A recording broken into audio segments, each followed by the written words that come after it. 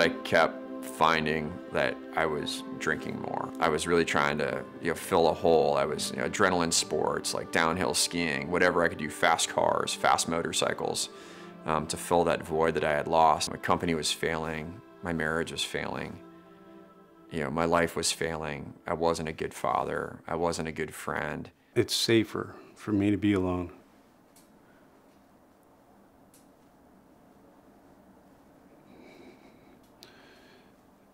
But it's not necessarily what I want. I don't want to be an outsider. I don't want to be different.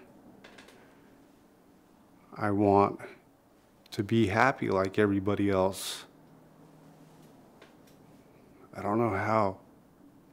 Like so many other veterans, you're contemplating the end, right? It'd just be so easy to just grab the Glock out of the closet, put it in your mouth, squeeze the trigger, it'd all be done.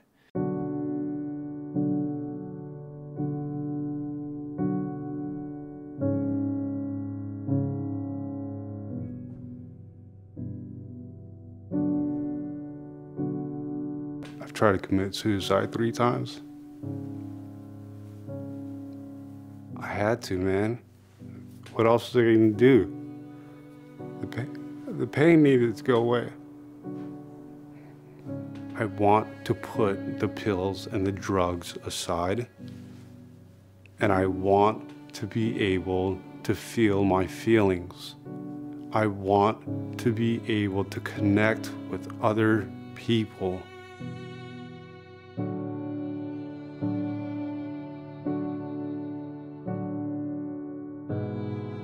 It wasn't until I started opening my mouth and talking and admitting I had an issue, I had a problem, and seeking help. It wasn't easy. It's probably the toughest thing I've gone through. Probably tougher than going to boot camp. It's very tough for a civilian today to understand the pain that a veteran is going through because they just don't know how dark it actually is. They don't know how tough it is to forgive yourself for killing somebody or for hurting somebody.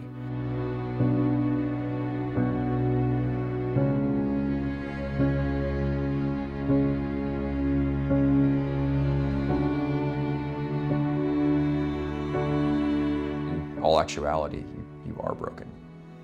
You've done things that you probably shouldn't have done, seen things that you probably shouldn't have seen. If they can engineer me one way to fulfill this job, that means we can also reverse engineer you the other way. It's totally possible to do.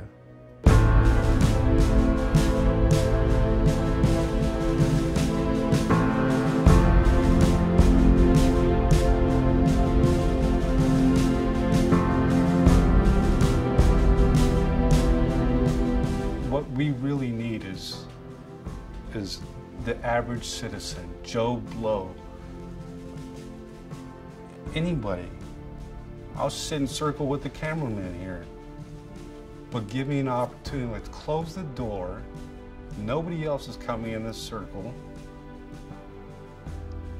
Let's just get raw and authentic with our feelings. As soon as you accept the fact that you're having a difficulty, you can now start working on it. And there are more than enough people out there that can help you through it. And it doesn't involve significant amounts of drugs. It doesn't involve, the VA process. It can be done in your local community. It can be done within your veteran network. It can be done within your church community. There are plenty of people that will be out there to listen to you, and they're there to help you through your process and your healing.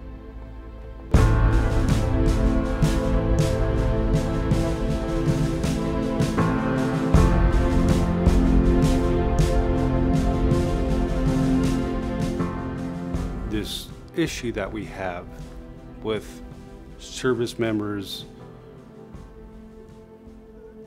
struggling through their transition back home is the fact that they no longer have a mission. Number one question I ask veterans when they're getting out is, hey, what do you want to do with the rest of your life? And the number one answer is, man, I don't know. I'm still thinking about it. They don't even know what their purpose they're going to fill for the rest of their life is. So they're going to depart an organization where they had purpose and trust and friendship, they're going to be told they're broken on the way out the door, and they're going to be stuck in a foreign environment in which they don't know what they're going to do for the rest of their lives. I tried to work with homeless veterans. So that's my mission. And I could sleep well at night knowing that I'm making a difference. So in many ways, there are a lot of parallels between my current mission and the mission I had while serving in the Marine Corps. I am serving my community. I no longer struggle with suicidal thoughts. I want to educate every woman in Afghanistan.